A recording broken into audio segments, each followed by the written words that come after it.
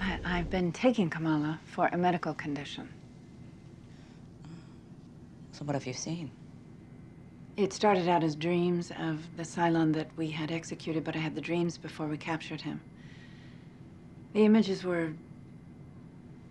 prescient? uncanny. And now I am seeing things while I'm awake. What kind of things? Snakes. There were snakes crawling all over my podium during our press conference. How many?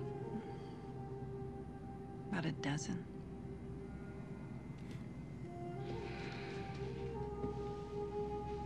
You're kidding, right? You read Pythia, and now you're having me on. No. Who is Pythia? One of the oracles in the sacred scrolls. 3,600 years ago, Pythia wrote about the exile and the rebirth of the human race.